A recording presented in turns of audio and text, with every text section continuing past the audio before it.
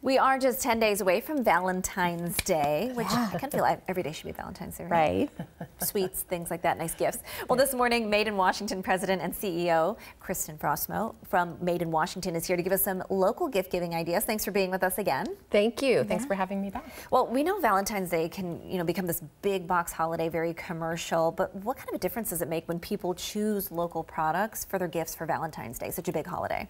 It is a really big holiday. There's a lot of spend that happens, and I think people often think of us during the Christmas, December sort of holiday season, and then the rest of the year sort of forget that these local makers are coming out with new ideas. We're finding new makers all the time, and it's a great chance to do something that's a little more interesting, smaller, and supports the local community for sure. Absolutely. And what are some of the gift ideas you have, especially here on the table? It looks beautiful. Thank you. Yes, we actually found a lot of new things this year, so we're excited to get in here. This is one of our makers out of Mukilteo, Porter Lane Home, and she has a couple special Valentine's themed tea towels and some beautiful new candles, Amore and Sweetheart. So new options there. And then this is brand new to us, a beautiful collection of pottery by Eleni. It's beautiful. And yeah, it has a gorgeous gold rim, so a little jewelry tray, a vase, and a number of other items as well. Yeah. And what about here? This looks kind of like some nice self-care, right? Yes, self-care for yourself, your girlfriends, for Valentine's. Exactly, can't forget that. And this is such a pretty presentation. There's a bath soak and a candle, and one is lavender and lavender rose from Orcas Island, all the lavender grown on an organic farm up there. Really beautiful, and they smell incredible. Yeah. And every time you come on, we know we like the sweets. So oh, yeah. We don't forget to bring notice sweets. This a little bit. Exactly. We brought all of our favorite chocolates, so Seattle chocolate and Franz, of course, classic local makers.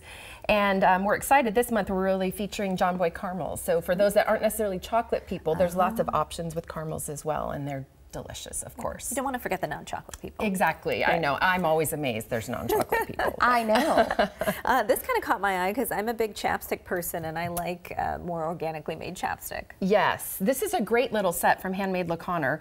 First of all, she hand sews the little makeup bag, so it all comes as a set. So cute. So sort of travel size. It's all vanilla mint. Super cute. So yeah, the chapstick, lip balm, and then a little lotion and a bath salt. That's all great. sold with that little set. That's also a great, we thought, great little Valentine's That's awesome. And you can definitely tell these local makers go on with the theme too, because they want people to think of them for Valentine's Day. Exactly, to really think of that sort of year round and give them a new reason to check out the local brands. So yeah, we welcome everyone to take a look. This is just a small sample. We have a lot more online. Really is a small sampling. So if you want to check out everything from this gift list that Kristen just recommended, you can head to madeinwashington.com, and while you're there, you're probably going to find more and more things to put in your cart. Yes. All right. Something for everyone. Absolutely. Kristen Frostmo, thanks so much for being with us. We'll be right back.